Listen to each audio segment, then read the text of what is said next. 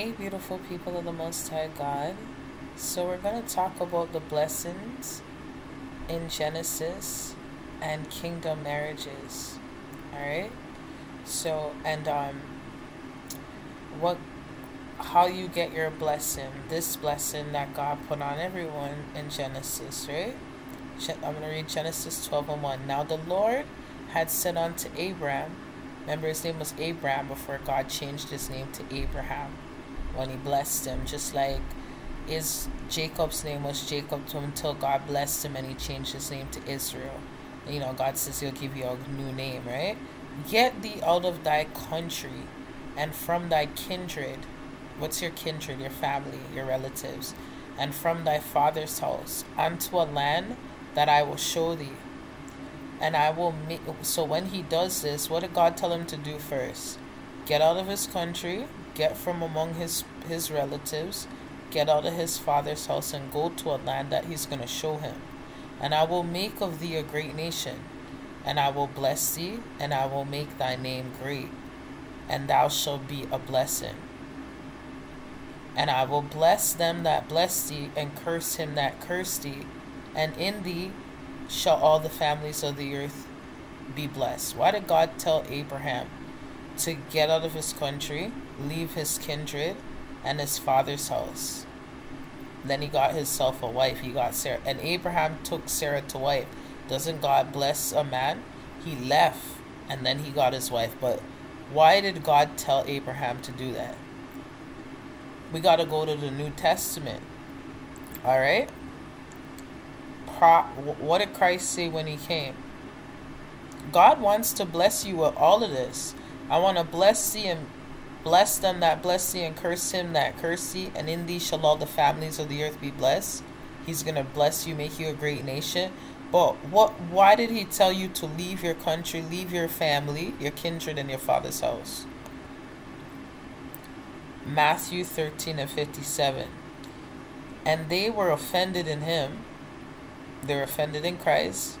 But Emmanuel said unto them, a prophet is not without honor, save in his own country and in his own house. Do you understand that? A prophet is not without honor, save in his own country. That's why God told Abraham, get out of that country and his own house, your own people, leave your father's house. Because a man's enemy are they of his own household. So from the beginning, Genesis means the beginning, God told you, get out of your country and from thy kindred and from thy father's house and unto a land that I will show thee, and I will make of thee a great nation, and I will bless thee, and I will make thy name great, and thou shalt be a blessing. What God has been trying to teach people is when they get to a certain age, they're supposed to leave their parents' house, and they're supposed to be seeking God, and he leads them to their wife, and they have their marriage, and they build their own family with their children. God makes them a great nation and blesses them. He did it. He showed you by example what he did with Abraham. He did the same thing with Isaac, with Rebekah, and with Jacob, name turning to Israel. Because what? And if we go in Mark's version, it says this. But Jesus, Emmanuel Christ, said unto them, a prophet is not without honor, but in his own country, and among his own kin, and his own house. So in this one it says kin. What does God tell you here? In Genesis 12:1, now the Lord had said unto Abraham, get thee out of thy country, and from thy kindred, and from thy father's house, unto a land that I will show thee. Because God already knew. God knows the beginning from the end. He knows everything. Mark 6:4. A man is not without honor, but in his own country and among his own kin and in his own house. That's why God told you to leave that country, leave your kindred, and leave your house. And then what? A wife. God blesses a man with a wife. What happened after Abraham left his country, left his kindred and his father's house? And Abraham took his wife. You get me? And then even for a woman, God talks about it. Psalms 45:10. Hearken not, O daughter, and consider, and incline thy ear. forget also thy own people and thy father's house.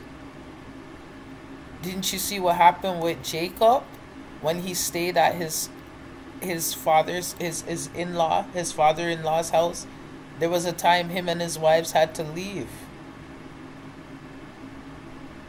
She couldn't stay at her father's house anymore because she started a family.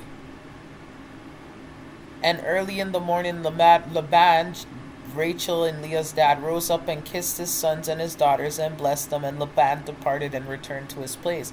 He had to send away his daughter. Now it's that their blessing started. Then what happened after with Jacob? God changed his name to Israel. You can't be afraid to be on your journey with God.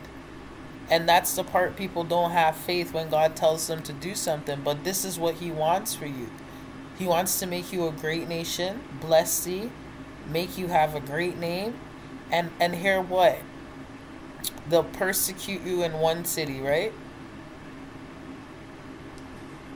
It says, flee to another city if they persecute you. Because what? A prophet is not without honor, save in his own country and in his own house.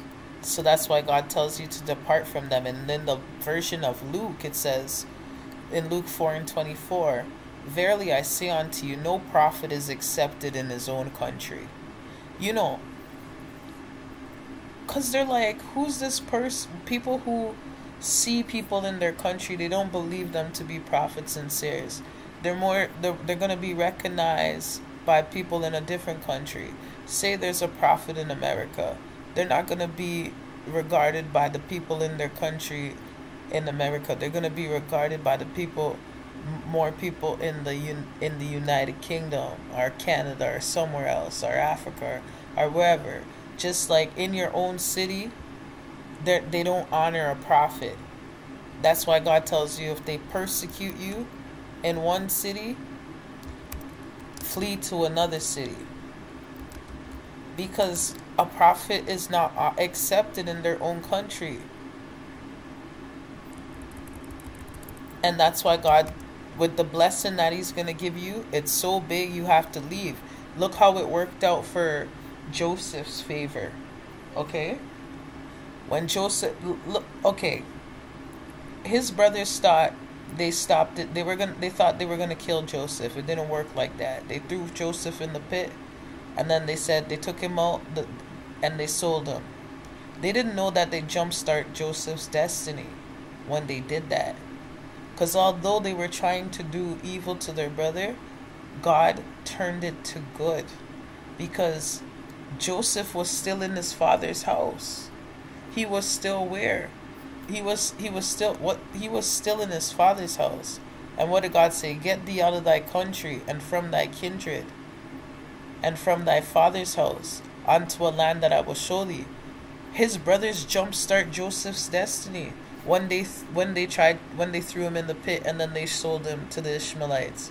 Because now he was out of their country, his country, and out and from among his kindred, and out his father's house into a land. And what did God do when he got to that land? Didn't Joseph become like a governor, a top? He changed his story. So he turned what his brothers did for evil against Joseph to good. They intended an evil against Joseph, as he said, but God turned it into good. Do you see how even what his brothers did jump-started his destiny and put him right in alignment? God knew they were doing evil against their own brother, and God turned that into good. That's what started his destiny. Let me read Genesis 12:1 again. Now the Lord had said unto Abraham, get thee out of thy country, and from thy kindred, and from thy father's house, and unto a land that I will show thee. And I will make of thee a great nation, and I will bless thee, and make thy name great. Didn't God make Joseph a great nation when his brothers sold him? And he went, and his brothers end up having to go to him in Goshen. And I will bless, and didn't God bless him? And didn't God make Joseph's name great?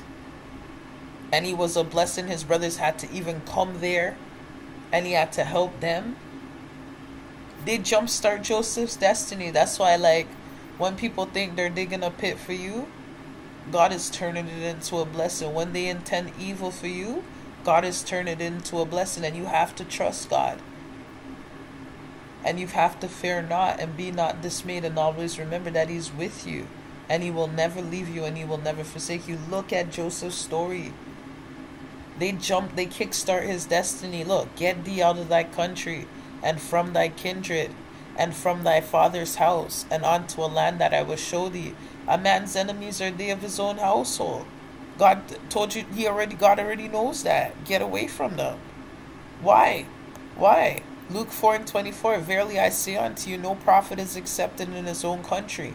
Now we go to Matthew. A prophet is not without honor save in his own country and in his own house. Now if we go to Mark's version, a prophet is not without honor but in his own country and among his own kin and in his own house. That's why God told you, get thee out thy country and from thy kindred, kin, and from thy father's house unto a land that I will show thee, and I will make thee a great nation. He did that for Joseph. He did that for Joseph. Flee to another city, right? If they persecute you in one city, you flee to another city. Is now it says, Matthew 10:23. But when they persecute you in this city, flee ye into another. For verily I say unto you, you shall have not gone over the cities of Israel till the Son of Man be come.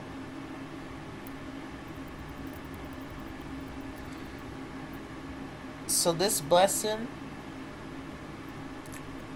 you know, you have to depart from people. You're gonna have to understand that God is the one making you a great nation with your wife and your children. There's a time you have to leave your family. It's the truth. And you guys are supposed to come together on the holy days. But this is just to open up your understanding with this blessing, how God, expects men to trust Him, to put their trust and faith in Him so they could get those blessings from Him. Fear not, He's with you. Be not dismayed. Isaiah 43:5. Fear not, for I am with thee, and I will bring thy seed from the east and gather thee from the west. Isaiah 41:10. Fear thou not, for I am with thee. Be not dismayed, for I am thy God. I will strengthen thee, yea. I will help thee, yea. I will uphold thee with the right hand of my righteousness. Didn't you see when Jacob was with Rachel and Leah, and he was in his in-laws' house, Laban's house? What did Laban do? He told him he could work 7 years for one of his daughters, tricked him, and when it was time for him to go, he had to work another 7 years for his daughter. Why do you think God told you to leave them people? A man's enemies are they of his own household. But I hope this opened up your understanding that God created you for your spouse. Even when your children leave you and make their life with their spouse, and God makes them a great nation with their spouse, it's going to be you and your spouse at the end again, the one flesh. When your children depart from you, you're just going to be you and your one flesh. Remember that. Stay blessed, beautiful people.